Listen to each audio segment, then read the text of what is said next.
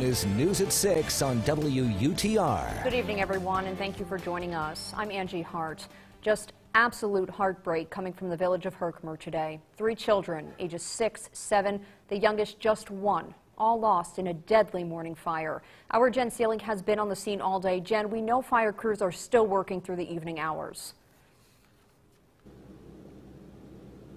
Yes, Angie, I'm here on East Still Street, where every parent's nightmare has unfolded this morning.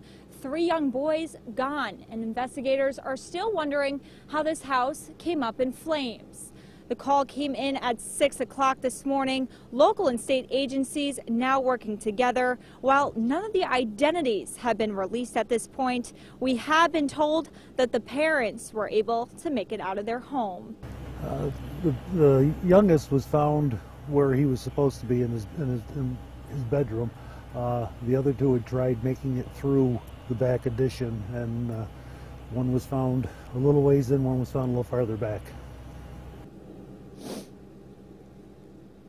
And Angie, there's a school bus behind me keeping the firefighters warm, and locals are bringing donuts and coffee to them because the crews will be out here all night continuing this investigation. Any new details, we will bring them back once they are available. But for now, I'm going to toss it back to you in the studio. Jennifer Seelig live in Herkimer for us tonight. Of course, the community, their hearts with that family tonight as well. We will give you any details as they do come up.